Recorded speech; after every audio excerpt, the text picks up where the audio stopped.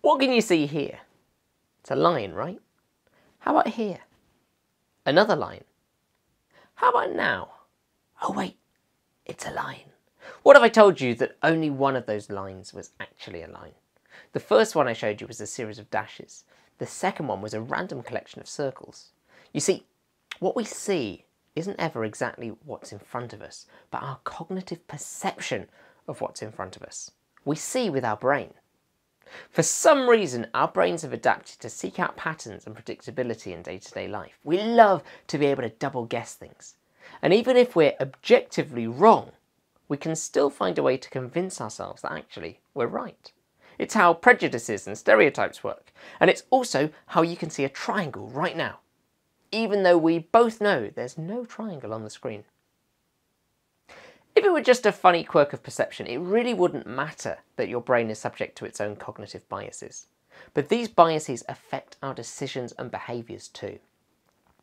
For example, doctors who see patients with a particular illness over and over again are more likely to subsequently misdiagnose a future patient, as they'll more easily perceive symptoms that match the pattern that has now become familiar to them.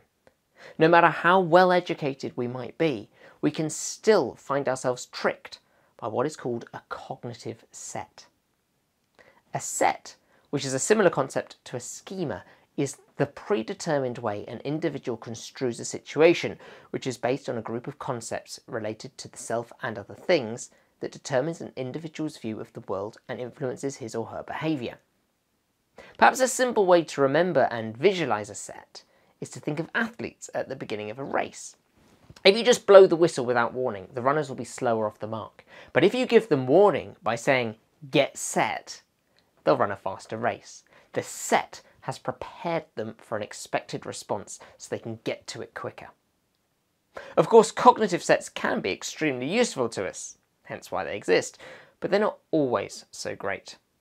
One example of a negative set is called functional fixedness. What can you do with this fork? You can use it as a tool to make little bows to stick on presents. You can use it to scratch that part of your back that you can't reach with your hands. Or, as most people would say, you can eat with it. Functional fixedness is a cognitive bias that limits a person to using an object only in the way that it is typically used. The term was originally coined by Dunker in 1945 and illustrated by an experiment called the candle problem.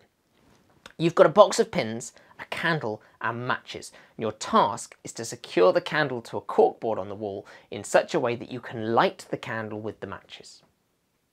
The solution is to empty the box of pins, pin that box to the corkboard, place the candle on the new box shelf and light the candle.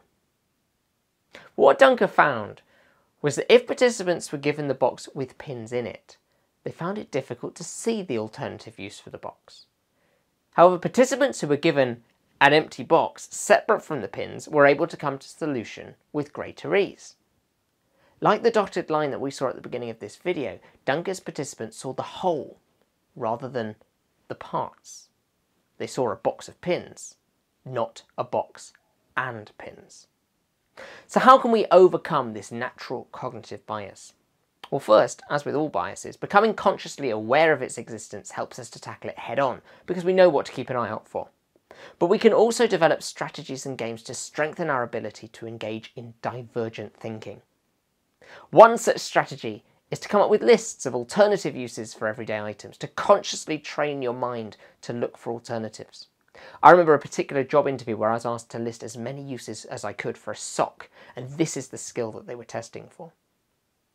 A simple exercise as well is to break down an item into its constituent parts. Don't see the whole, see the parts. Instead of seeing a table, see legs, countertop, drawers, drawer handles, screws, and so on and so on.